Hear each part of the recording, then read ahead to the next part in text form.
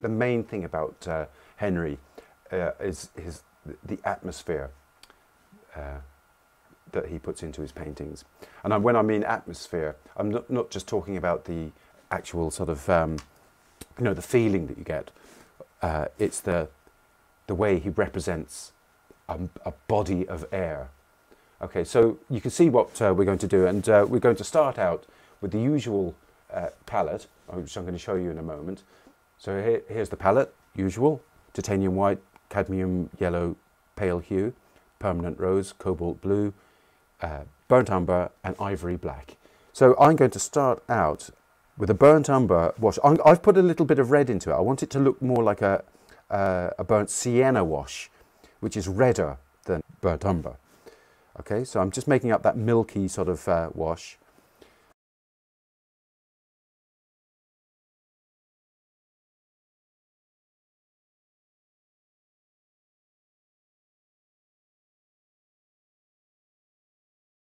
Tamp it down.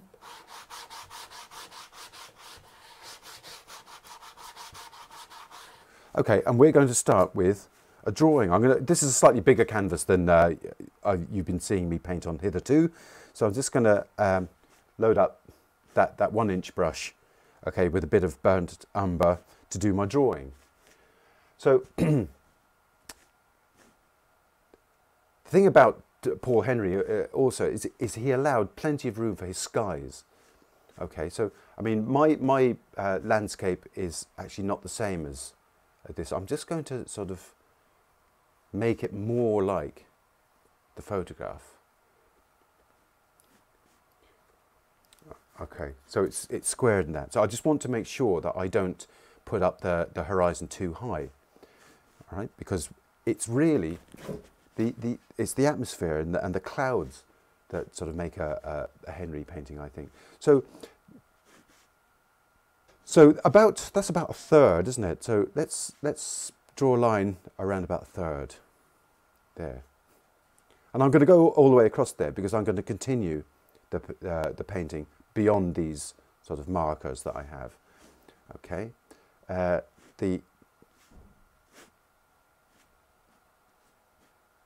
it's kind of a higher portion of this here. You can't see that. I can see that because I'm working off my phone.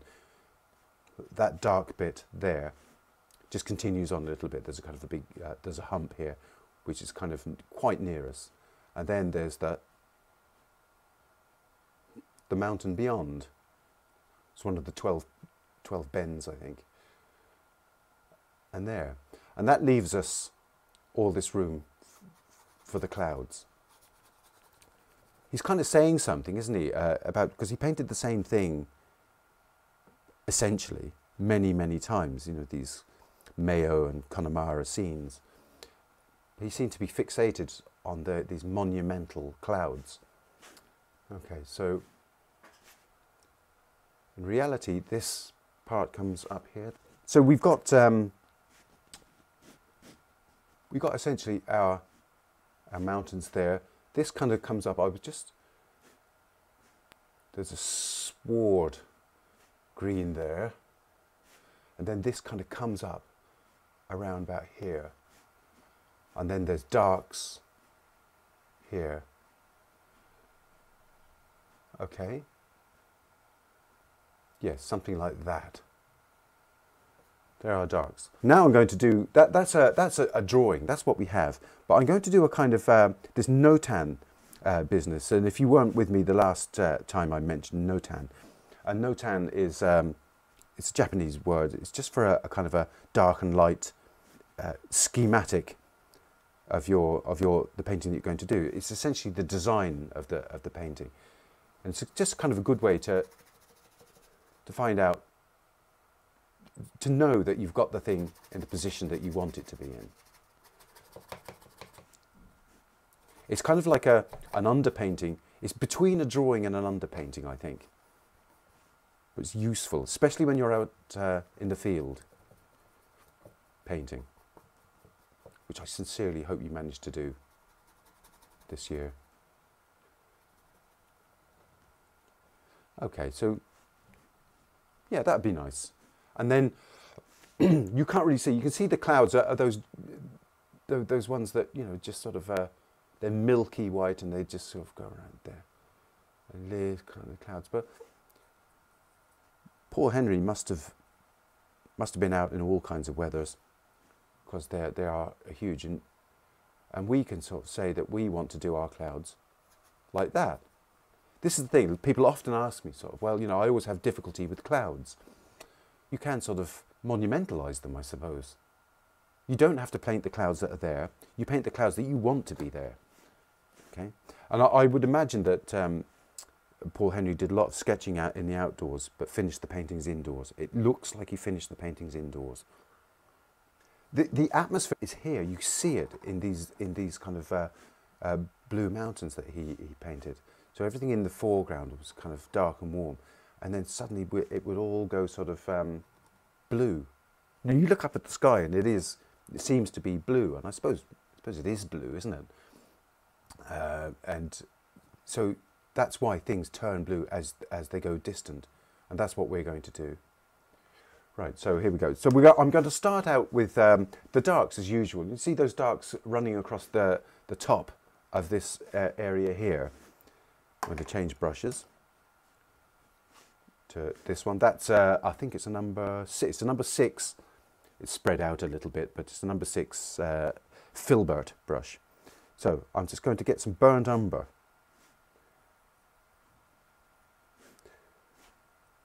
Bit of oil. And I'm going to paint where I see those darks. I just noticed something here. There is more mountain there. Okay. Okay. That's the sea there, and then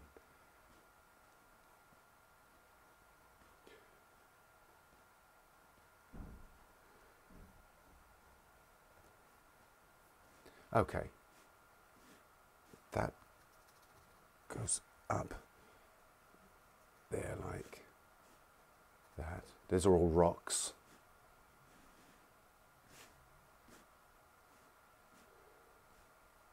Okay.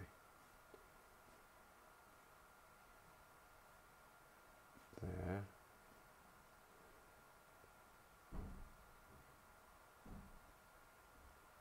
Move that down a wee bit, or move it over, sorry. Okay.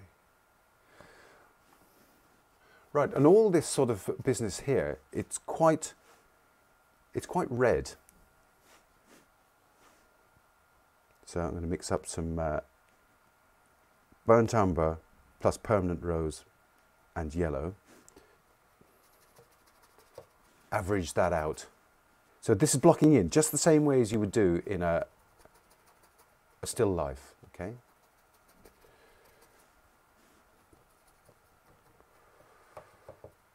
Okay, it's reasonably sort of lean paint, in the sense that it's not viscous and thick.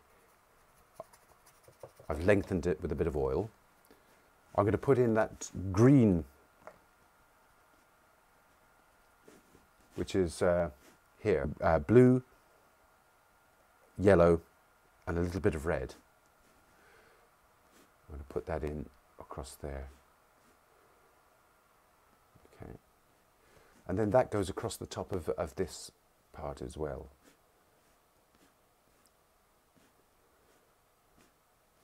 Comes down there like that. The mountains, the nearer mountain, it's very blue indeed. Mass that in. This is averaging out as usual.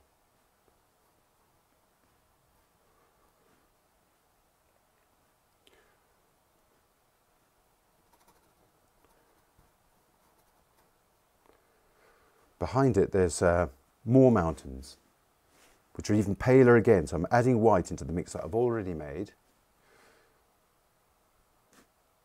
Put them across there. Averaged out as usual.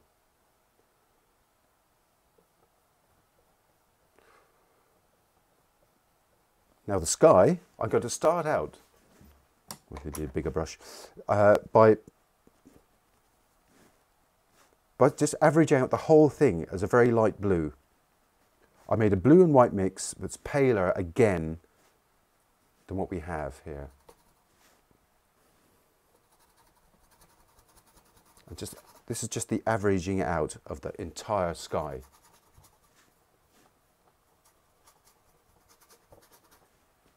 This is a stretched canvas that I gessoed myself. The gesso is very good gesso, but it kind of requires a bit more sort of a bit more application. It's a deeper canvas. The tooth is stronger, if you see what I mean. Each little sort of undulation in that cloth is deeper than the usual stuff that I've used.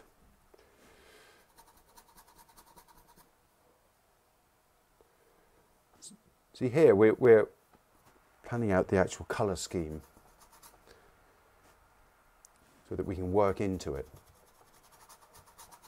A lot of painting seems to be about sort of putting down the average of the colour and the tone, and then working the details into it.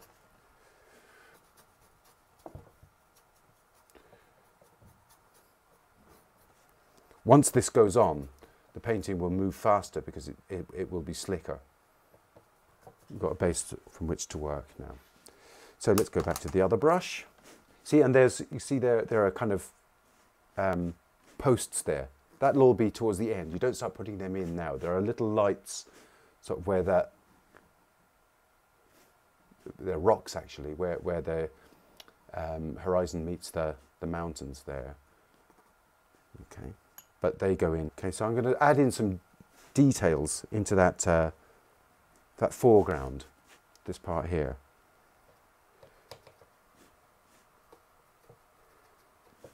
Give the impression of the stuff that's going on there. Remember, if you were just standing there in this particular field, you'd have the midges at you for a start. So you'd have to be working fast. But this is essentially a studio painting. I'm pretty convinced. I couldn't see any references to it, but I'm pretty sure that he did these paintings, a lot of it in the studio. Okay. I could be wrong. Maybe it was his colour blindness sort of affected his vision and made the paintings the way they are right from the outset. Could be that too. Okay, got some colour variations in there. Let's put some green in there because this is a natural environment. They're reeds. There's lots and lots of reeds.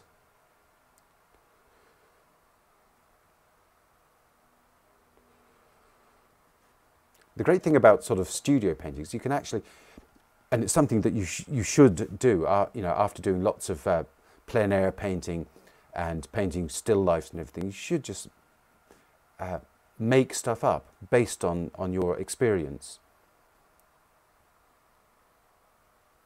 Let's do something with those darks around here, because they could be expressed as a kind of a darkish reddish blue. Really, a lot of those rocks there, let's put them in like that.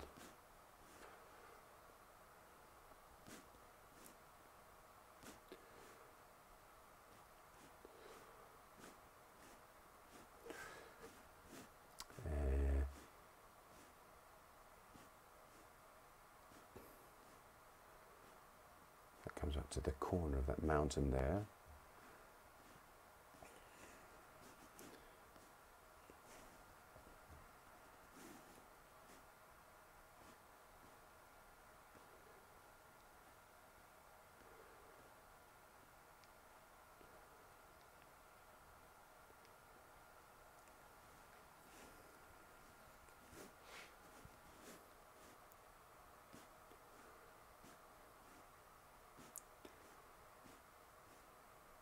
rocks in there. And then there's a kind of a step down to there. So now we've got some shadows in.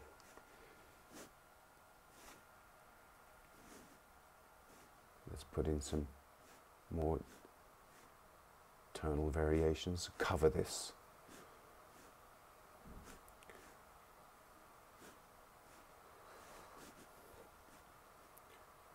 Goes up a wee bit higher.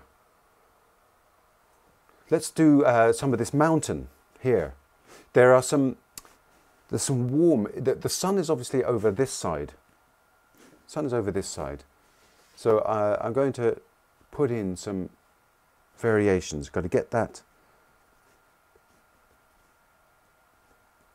bluish colour.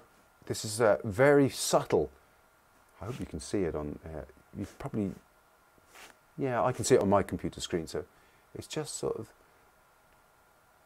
subtle variations to denote that there's tonal variations in that mountain. Coming down here.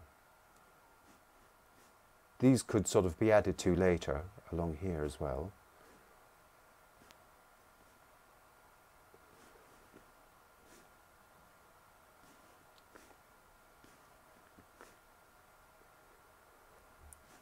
Okay, we'll cut the mountain into shape later. Okay, so we've got these ones behind. Can do a bit more with those, and here too.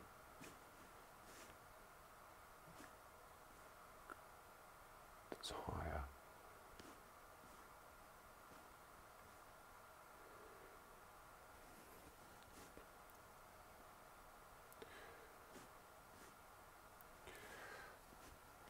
Now, the sky. I'm going to put in some yellows.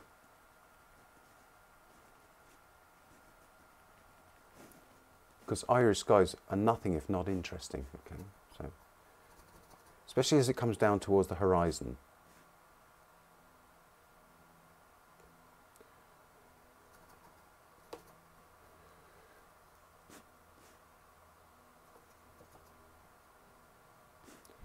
Shape these areas here.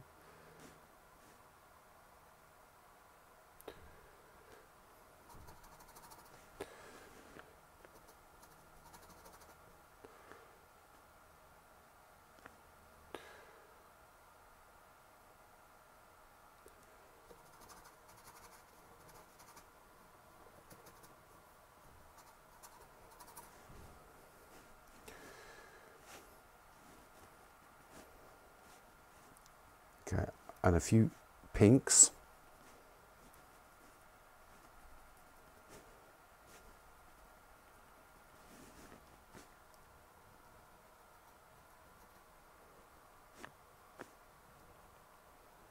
So this is oils, like, because you've got plenty of movement in that paint long after you've applied it. So don't worry about sort of, you know, don't worry about sort of leaving it and then it's unworkable. It won't be. This will go on and on. And as long as you don't make radical changes, you know, really radical changes, like going from blue to a red sky or something like that, you'll be fine.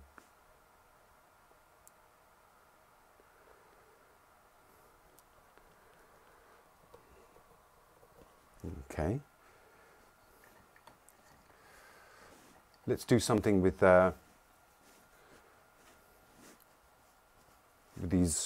this area here.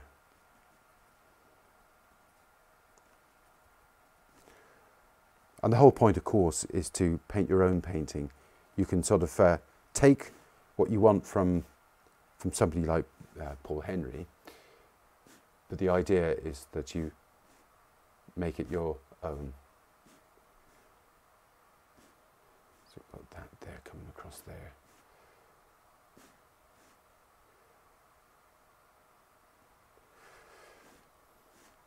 Okay, let's bring some of that into there again.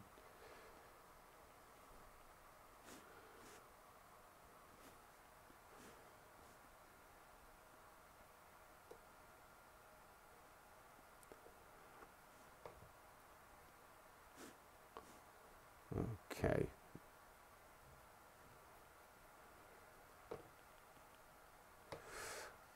Okay, so we're down there. Let's bounce around again to the mountain.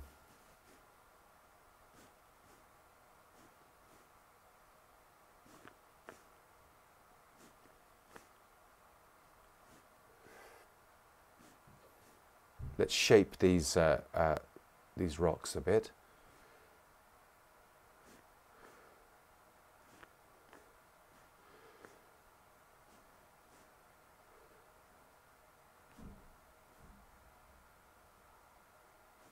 The other thing is about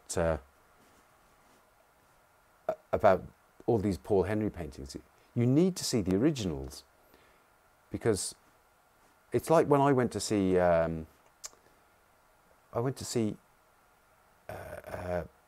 Edward Hopper, an exhibition in the Tate in London, and the paintings were a lot bigger than you would have than I expected, and not only that, it's just that they were a lot rougher than I expected. You know, there was big brush strokes on them and everything, because every time that you look at them on either the internet or in a magazine or something, they're very sort of very refined, smooth, even paintings. But that's because they've been reduced. See how they actually painted. Makes a big difference. You know, you'll probably look at them and say, oh, right, okay. I was worrying about sort of blending everything and making it sort of like the ones I see in the magazines, but they're probably quite different from that. Okay, so what have we got down here? There's just more sort of, all right, so where was I? Oh yes, just around here. I just want to,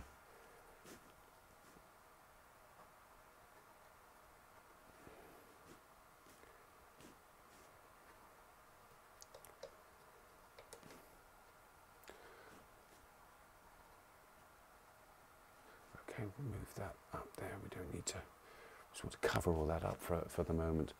And there's some sort of bluish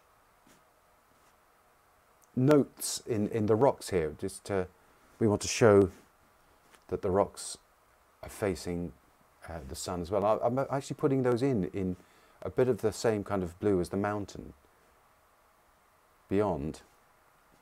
It sends that further off into the distance.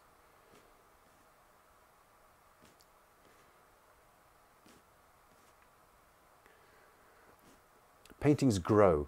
Studio paintings grow, I think, much more than live paintings grow. Because you start to think, oh yeah, well it would be nice if I did this, or it looked like this.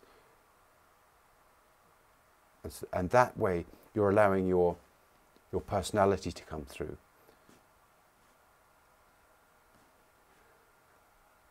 Pull it down up to there like that. Okay, now we're going to sort of attack these clouds a little bit.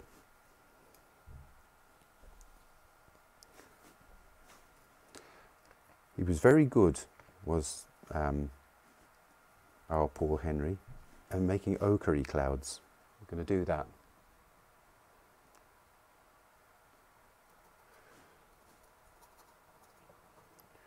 So we know what clouds look like, don't we? Look.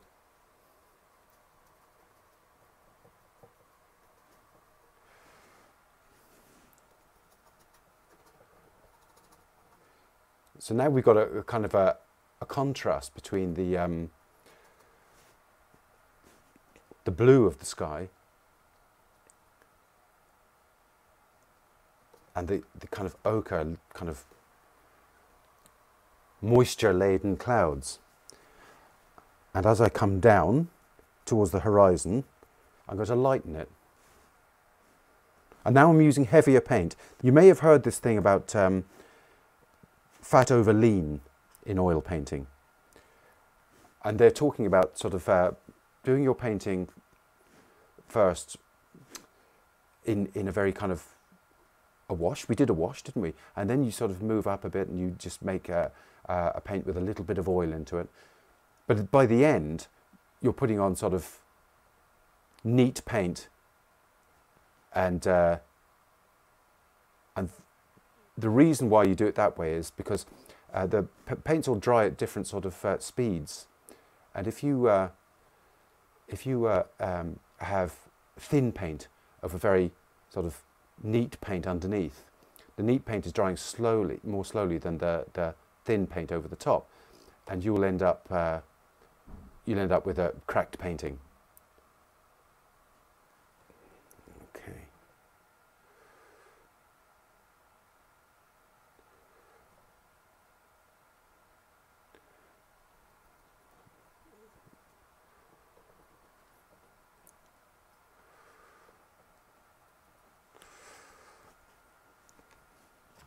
Different types of clouds that sort of come through as well.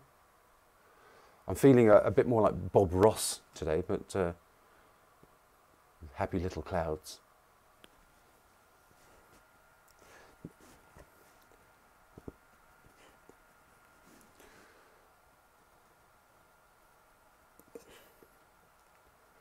Okay, and also you can put some blue in, more blue into those clouds, red.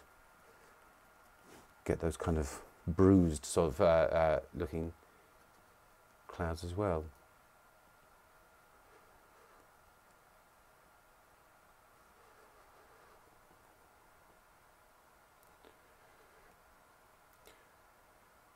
And the thing about them is that you do it until it seems right to you.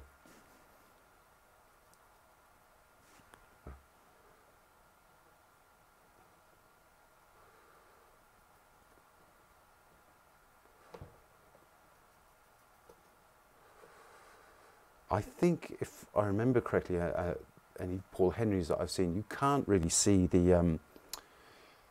I think this is what made me sort of think that these were done in studio, is that you can't see the tooth of the canvas anymore. It's kind of gone smooth. And that's because he's painted over and over and over until he felt that it was what he wanted. There's a lot of paint on some of these paintings. Mixing up a bit more ochre-y kind of paint.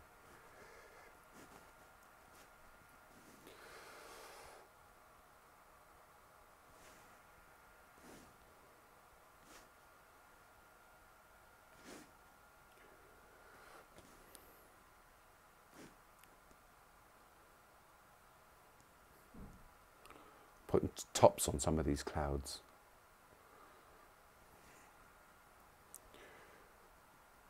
That's what makes them monumental, the fact that they're rising up above the landscape.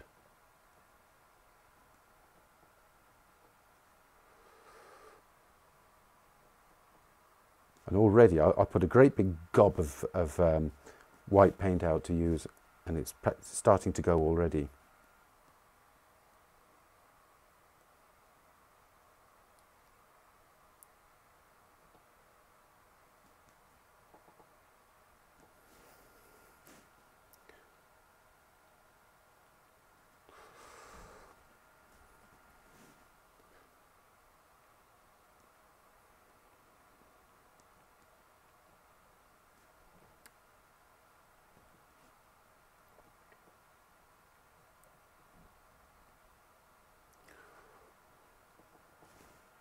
Let's have it sort of coming lighter as it gets towards the horizon.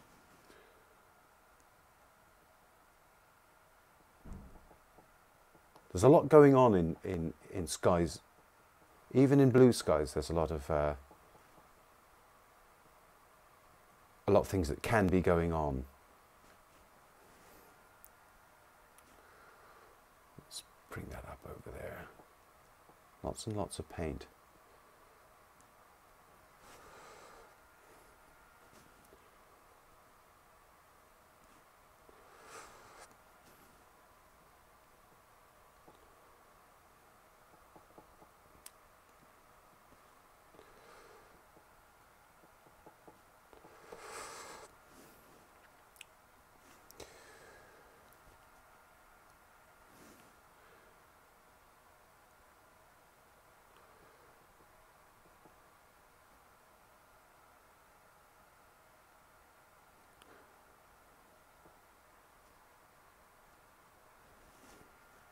Don't be afraid to to use paint.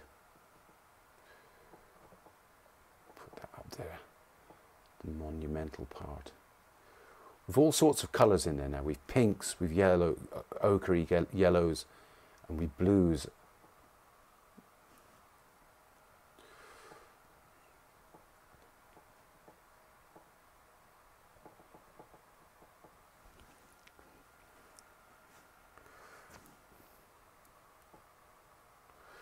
Okay, let's bounce back to the painting below. And let's start putting in some variations in here.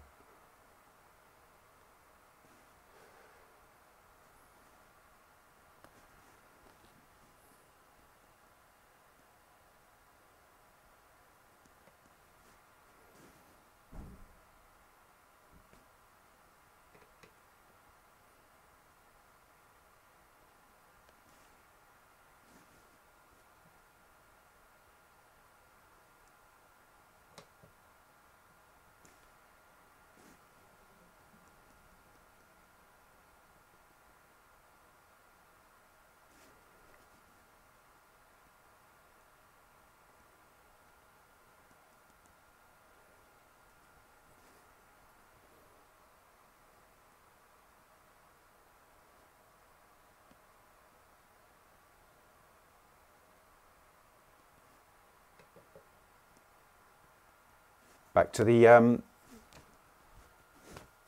hillock and painting up there. See, these are in the foreground, so these are kind of more definite, and the blue sends those into the background. That blue and white mix. So.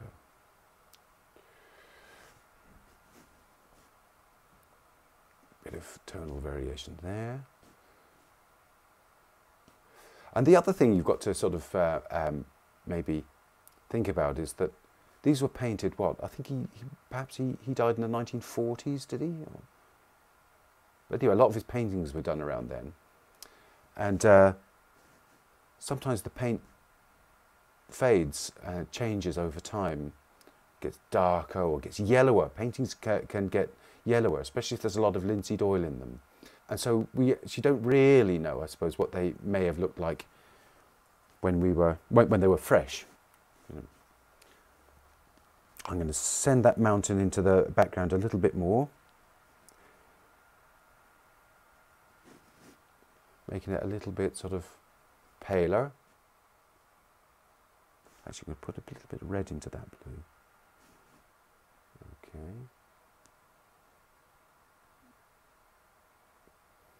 We don't really want sort of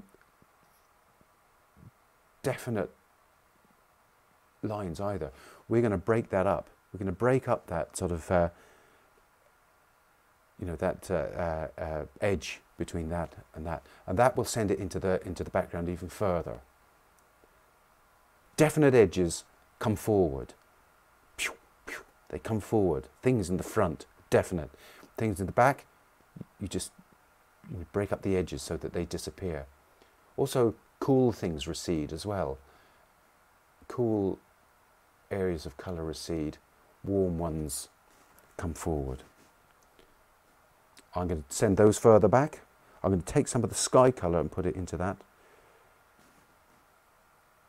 Because that would be logical, wouldn't it? If you take the sky colour, all that atmosphere is also, it's not only over there in the background, it's all between here and right up to our faces. It's all sort of, the whole environment is there. It's not just in the distance.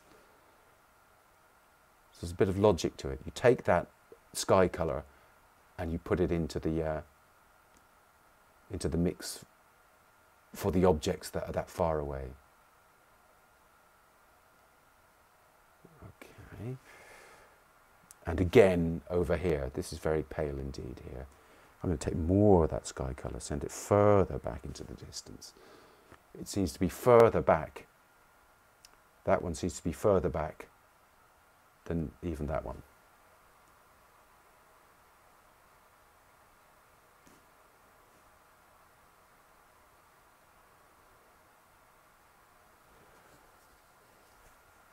Okay. Now we're going to do some more of the areas here on that side of the mountain. And Paul Henry used to do very nice sort of little variations on the sides of his mountains to show that they are kind of, how do you say, you know, rocky outcrops and things like that. He had, as I said at the beginning, he had a red-green colour blindness. And you often see what he does is his mountains, they're just blues. I might try that actually. Let's have a look. It's a feature of his paintings, I think. So they'd be lighter, but lighter blue and not warm necessarily. I'll try it because this is the kind of thing that you can always do again because it's a studio painting. And keep going until you feel that it's right.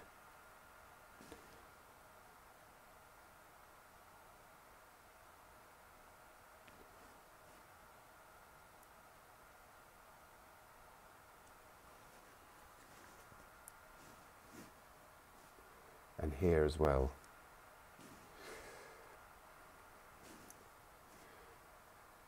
That's the kind of lower slopes of the mountain.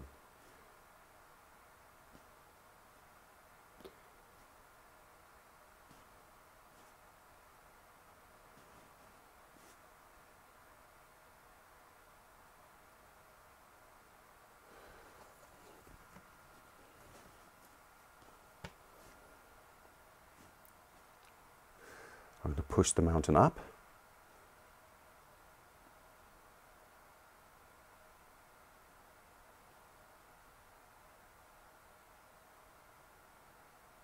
Give it more mountainy sort of sides.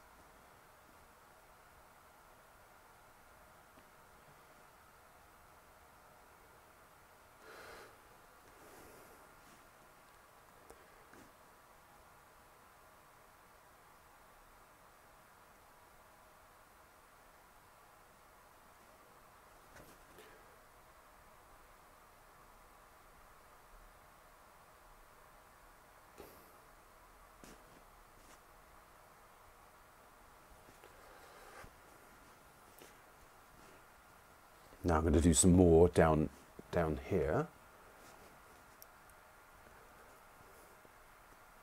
Lighter, more ochre-y tones.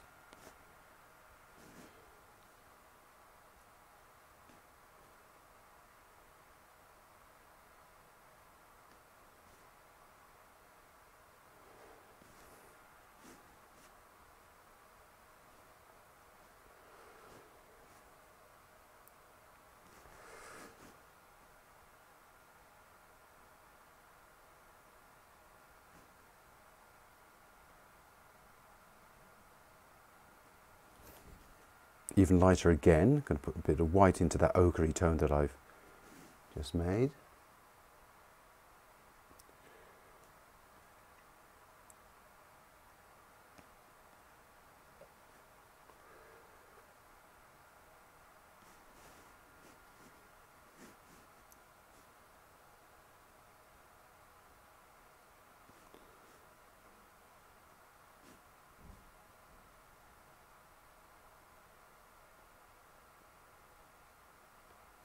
We'll do something with that, that green space to give it some variations.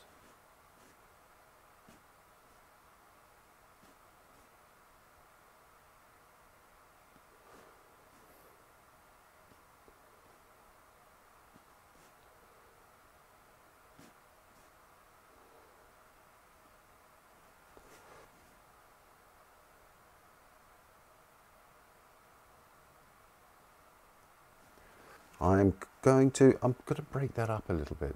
Maybe it's not exactly the time to do it, but it's breaking up the hill, sending it further back into the distance.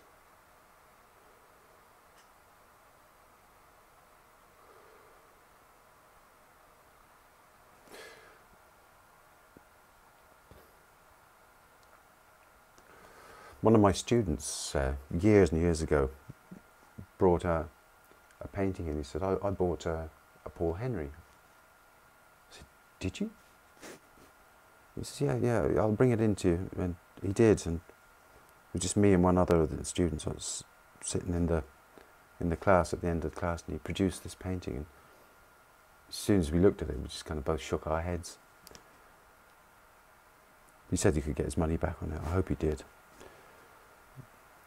But it was passed off. It had actually been signed Paul Henry and everything. Be careful out there.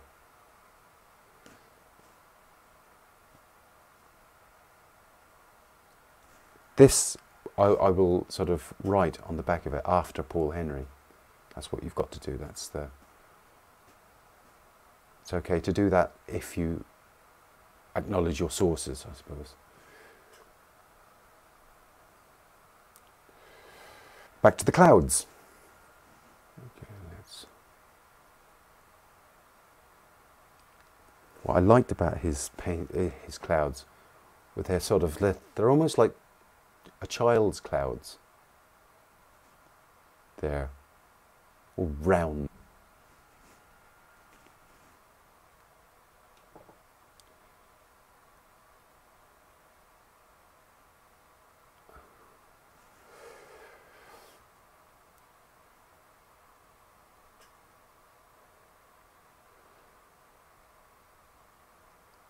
But I mean, what you notice is it's not like the one in the picture. You want them to be your own clouds.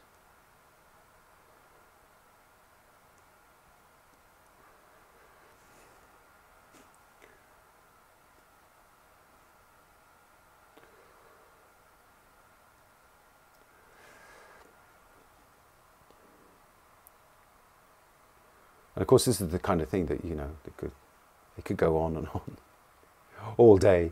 I've done it before, sort of. The clouds at the beginning are completely different from the clouds at the end.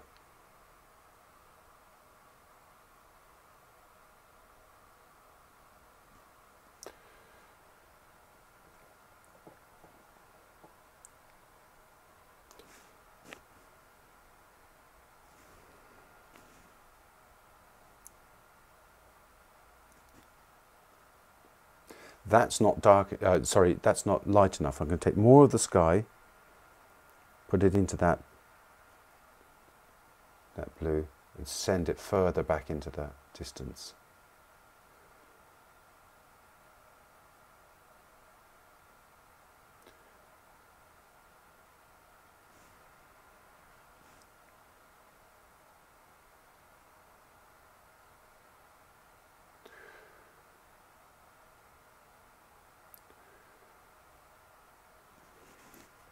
And likewise the other one, even further.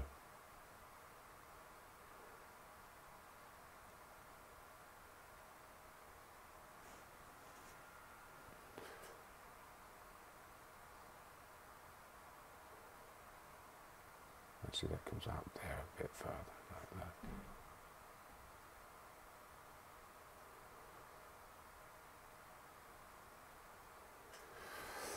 Okay, and then that means I can work on this mountain a little bit more.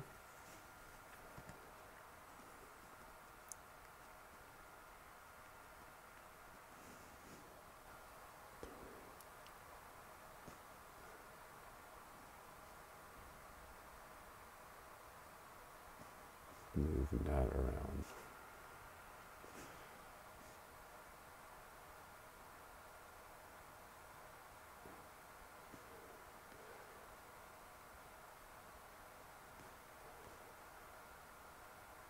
Shaping that mountain a little bit more.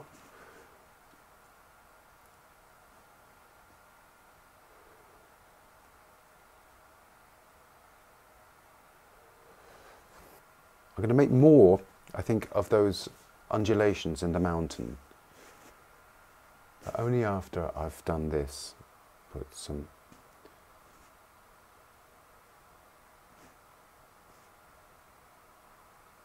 rock formations here.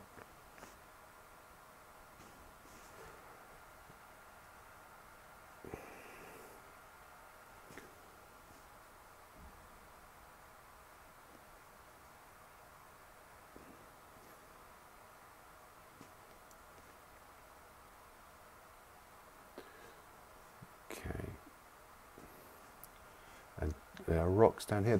That's a tumble down dry stone wall.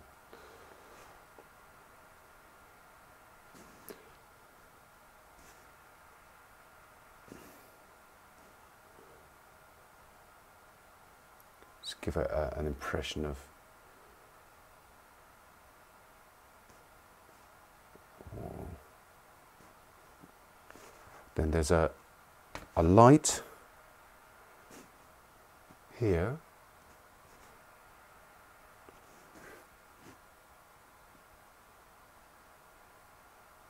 Not quite sure what it is. Could be a rock. I don't think it's a house.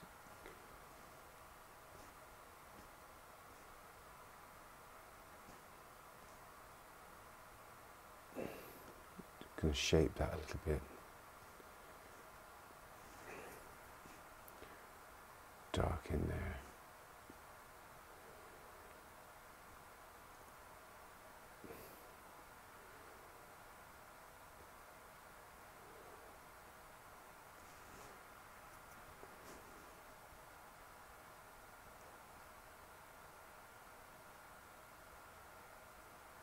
Okay, there's a kind of light in here as well.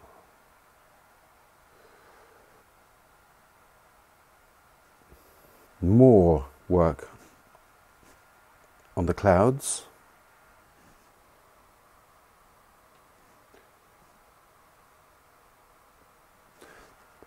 There are clouds in front of clouds, in front of clouds, in front of clouds.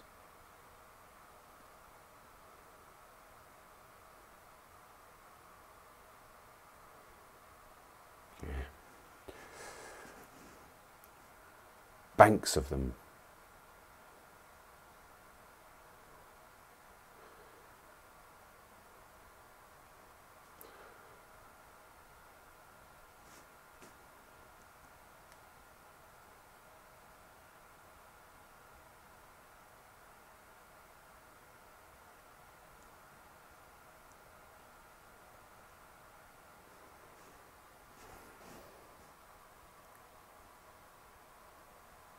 And this is all sort of worked over the initial of the light blue. Lightened it. See how much paint is on that sort of that brush. And there's a lot of texture coming in now because of that. Just put it in where you think it needs it.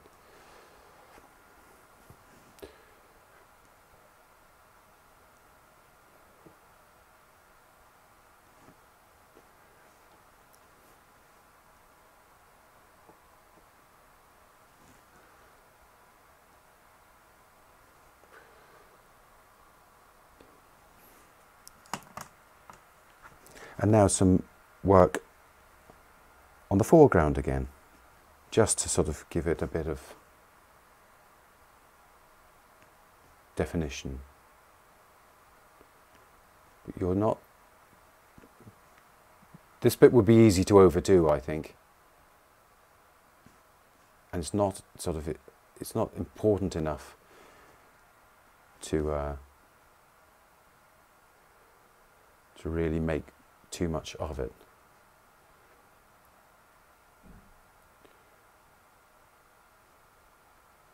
I also think, actually, that it's too up and downy here. The strokes are all too aligned. So I'm going to put in some lateral strokes here.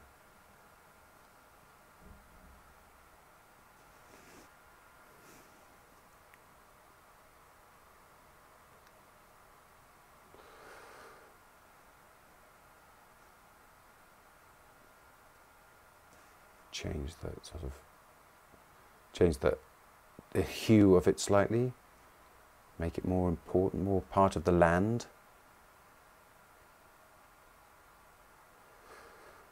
Put in some definite strokes, so that it's more, how to say, more painterly, I think. I'm going to put in a couple of darks again, using just burnt umber down here.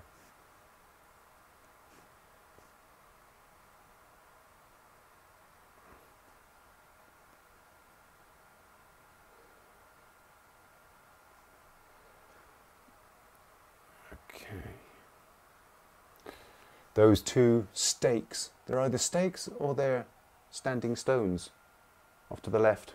So I'm going to put those in, just put a bit of burnt umber so I can get them in how I want them to be in.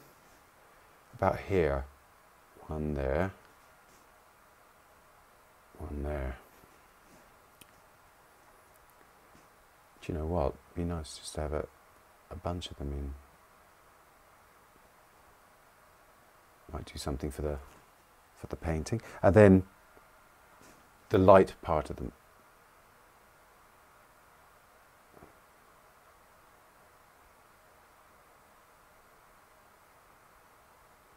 There was something else that I wanted to do. There's a bluish shadows in that in those reeds. I'm just going to do this as an experiment because it's a studio painting. You can always go back to it later.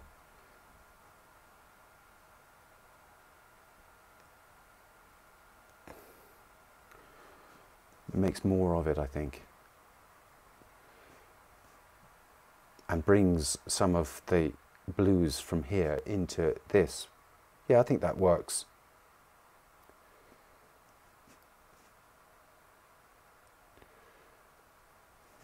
It's hard to understand somebody who has was it a red-green colour blindness?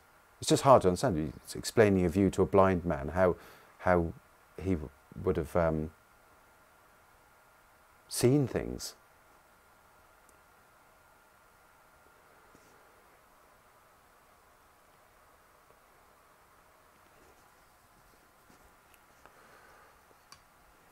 Let's have one more go at those clouds.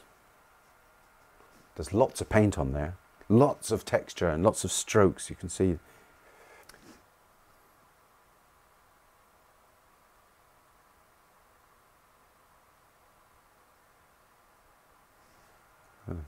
Ochreify them.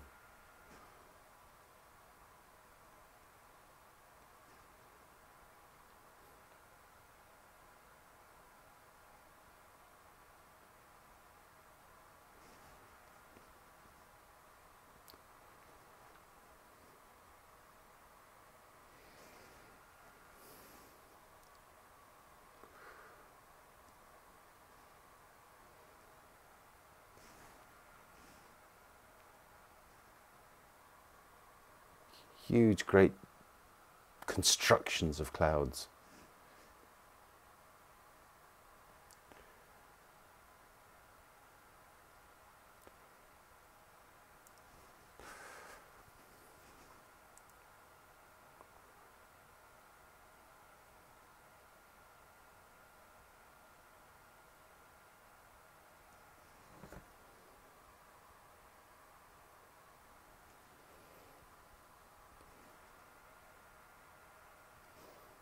Sending that further into the background.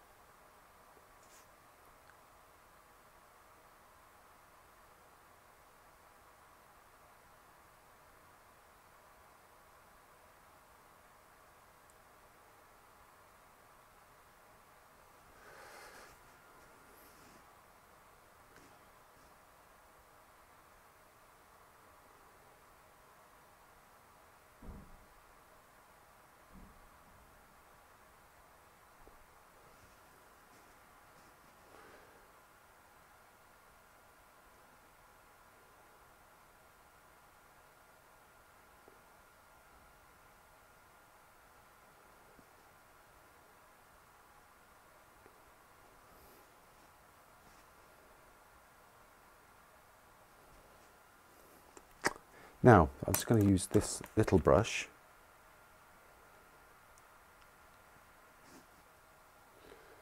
Do some more of those mountain sort of description, sort of the ridges in the mountain.